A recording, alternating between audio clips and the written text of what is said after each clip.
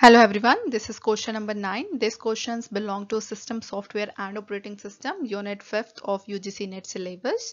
The question says machine level language is an. We need to find out that machine level language is also known as which kind of language. Either it could be assembly language or low level or high level or translating language. By eliminating method, you can directly eliminate this fourth language. Translating language is not such a thing in operating system subject. Now let's come to the other options. Assembly level language is what? Assembly level language in which we are basically using mnemonics form of coding. Mnemonics means for addition we can use add, for subtraction you can use sub, for division you can use diff. So these kind of variables or these kind of values we usually use in our programming when it comes to the assembly language thing.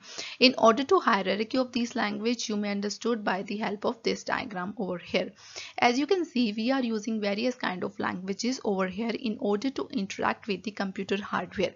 And as we all know that computer hardware is always interact with in the form of 0 and 1, or we can say with the low level language. Low level language is basically those language which is only understand by the computer hardware. Although we as a human is also understand the machine level language, but it is very difficult to always convert the machine level language into high level language and write the code in the machine level language. It will be very tedious task and time consuming as well. To make it more abstract, to make it more convenient for us, we are using high level language which is understand by the maximum of users, and we can easily write code in high level language. But when it comes to the hardware can only understand the machine level language. The other name of machine level language is low level language.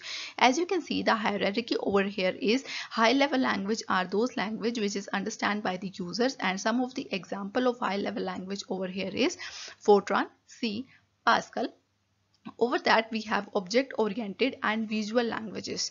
Here are the users place and user interact with the high level language. Then after high level language there is called middle level language, which is called the assembly level language, which I already give you some of the examples of the assembly level language code. Then it comes to the machine level language, which is the lowest level language, which is understand by the hardware, and we can directly communicate with the hardware with the help of low level language. So as far as this knowledge, we may answer this question as machine level language is low level language. So correct option for this question will be option number 2.